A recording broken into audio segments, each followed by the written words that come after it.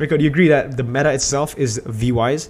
No, I wouldn't say that the meta was made for V-wise. I would actually say that, because the thing is, every meta looks to be made for them because they just adapt really quick. I don't think the meta was actually shaped up to be in their favor.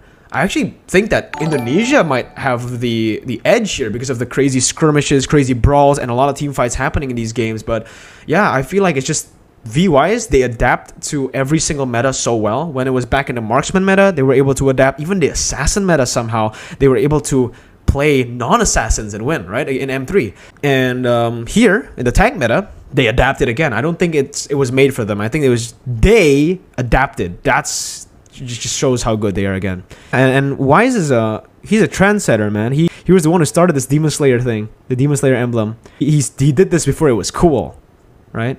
Yeah. Again, guys, I just want to say this real quick. We're about to end the stream anyways, right? But I just want to tell you guys this. We in the Mobile Legends community, we should support each other, you know? Like Philippines, Malaysia, Indonesia, NA, anyone, anywhere, any country. We should support each other because we're playing the same game, right? We hate on each other. It's fine if it's just in a competitive setting. We're like friendly banter, right? We're like, oh yeah, dude, Philippines, we've won more. Oh, Indonesia, we are dominant in MPL and we're going to be able to take MSC down, blah, blah, blah. Sure, obviously there's going to be a lot of banter between us, but keep it chill, boys. Don't be racist. Don't be fucking crazy about it. Like, I've seen the turn in the English stream. Because here, I'm just going to give you guys a little bit of a story, right? MPL ID, English, it's just never racist, usually. The chat is never racist or never really toxic, usually.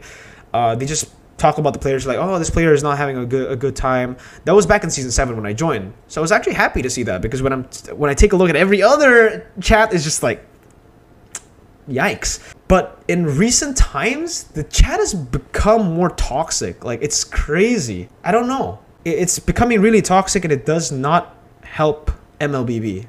As a game, obviously, we need to have like the good communities always thrive, guys, right? Good communities always thrive. Philippines are good. Indonesia are good. Every single team is good. If every single team is bad aside from your country, then there's not going to be a competition. It's just going to be a fucking stomp every single time, right?